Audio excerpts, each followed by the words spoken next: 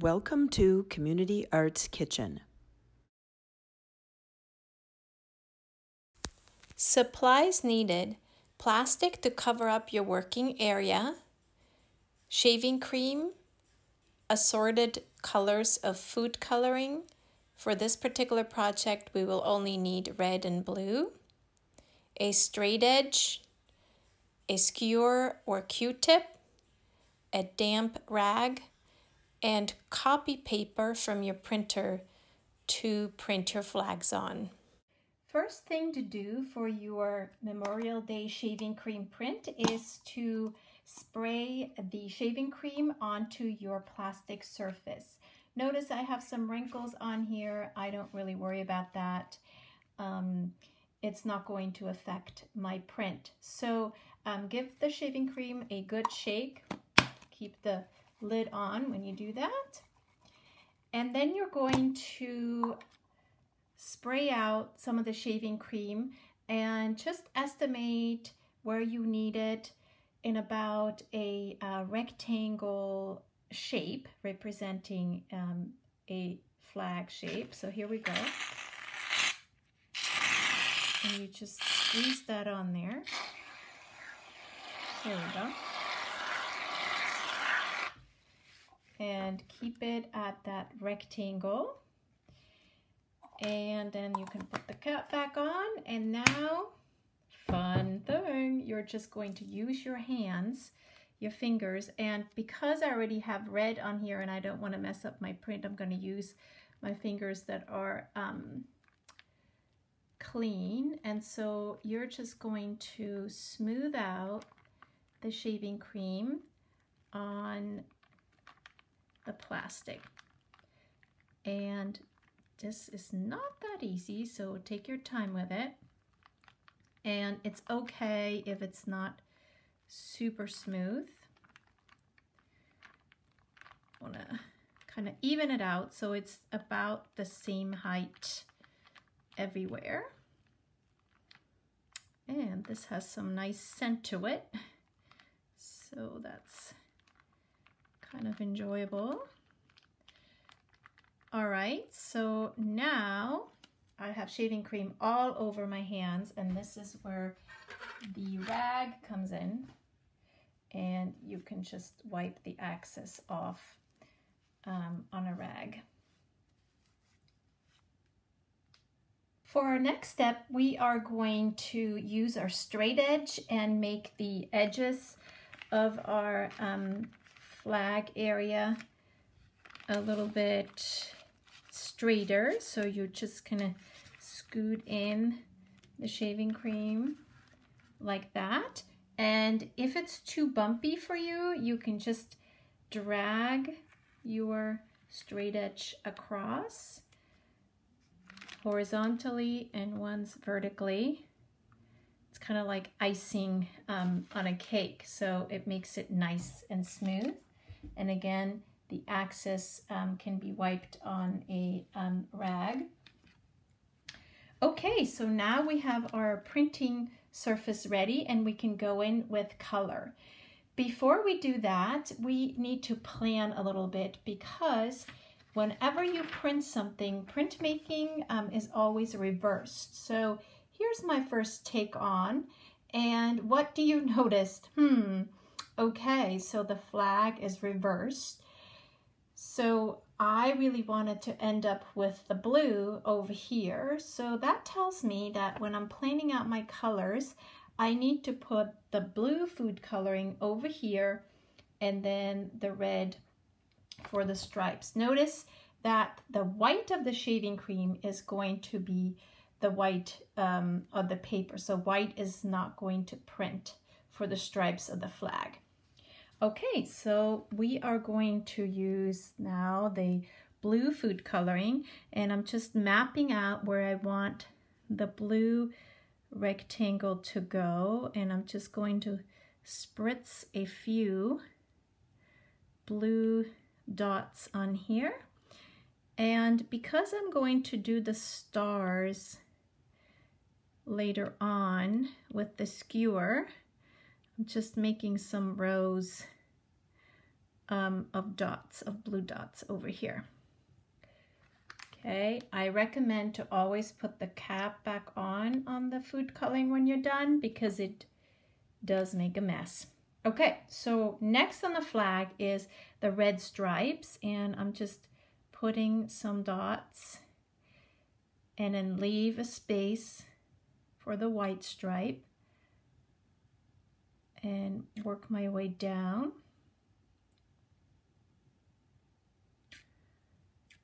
And I think I can fit one more stripe. Okay, so I wanted to just let you know that this is not going to be a accurate representation of the US flag. This is an artistic way of making a flag, and just having some artistic license for this is going to be really fun, meaning you can change it up however you want to. It's going to read like a flag of the USA because of the colors, and everybody knows what it looks like. So I'm going to use the pointy part of the skewer, and I'm going to go in here and just do stars. I think I'm going to do the X. And again, these are not perfect stars. They're just representing the shapes that I'm drawing in here are just representing stars. And it's so fun to just mix the colors with the shaving cream and create these star-like shapes.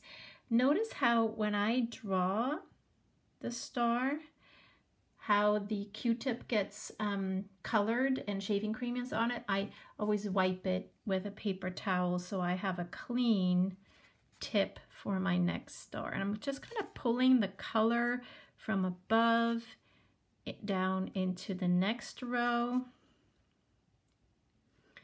Super fun to do.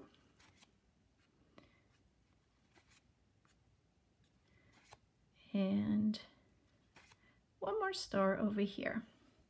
Okay,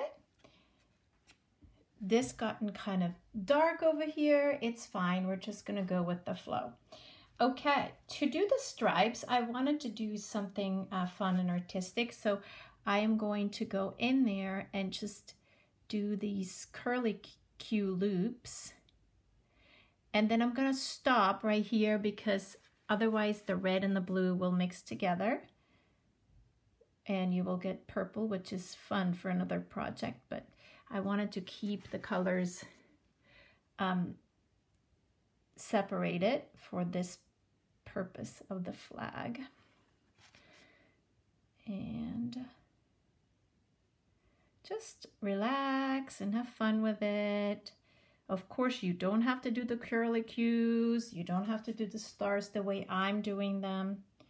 This is totally artist choice how you would like to represent the flag, an artistic United States flag.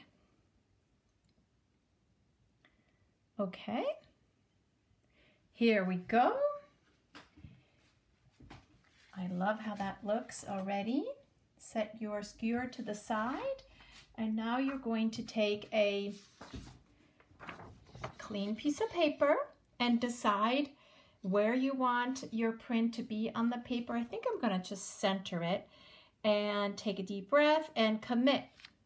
Don't put it down and lift it and put it down. Put it down and that's it. Now you're going to use your fingers and just gently rub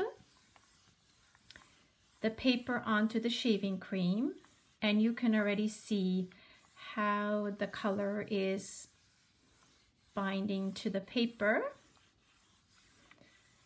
And then lift one corner and carefully peel it off. Ta-da! Ooh, that turned out really nice. You can see there is some excess shaving cream on there. Don't worry about that. Once your colors are dry, you can just wipe that off. So set this to the side. And we can do another print with this. So printmaking is all about you not only get one piece of art, you get several. That's what printmaking is all about. So printmaking means multiple copies of a piece of art. Here we go. And here's the second one. Ta-da! So cool. You can make a whole collection of flags. Okay, let's say you have done enough prints of this one and you wanted to have some fun with it and change it up. Let's get back with our creative flow and let's change it up. So what if I try to give some motion to these red stripes? So I'm just going to go for it.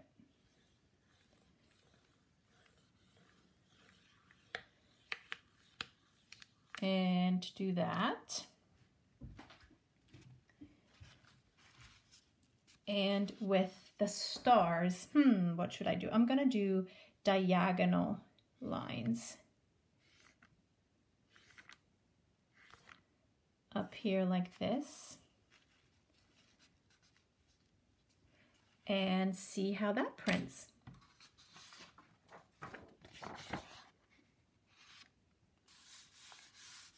So fun. Now that you know the system and the technique, I bet you're going to come up with all sorts of fun ideas how you can print.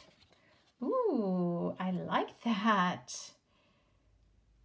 Really decorative. Love it. Before we clean this all up, I would like you to have fun with one more last print. So take your straight edge and set it at the top of your flag and just lightly drag it across like so. And then you get this faded kind of a look. Ooh, everything is on my straight edge now.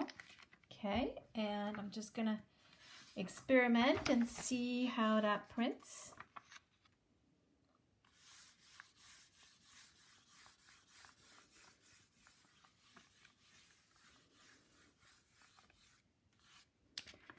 Take a look. Here is our faded version of the flag. Kind of like it too. So now that I have pulled my final print off of this flag, which is looking really mixed and faded, I just want to show you what my straight edge looks like. Isn't that fun? I don't think I can print with this. I am going to rinse this now in the sink and just remove the plastic from my surface area and rinse it down the sink. Easy cleanup. Thanks for watching. Community Arts Kitchen was created and developed by Barbara Libby Steinman and Anna Rochester. See you next time.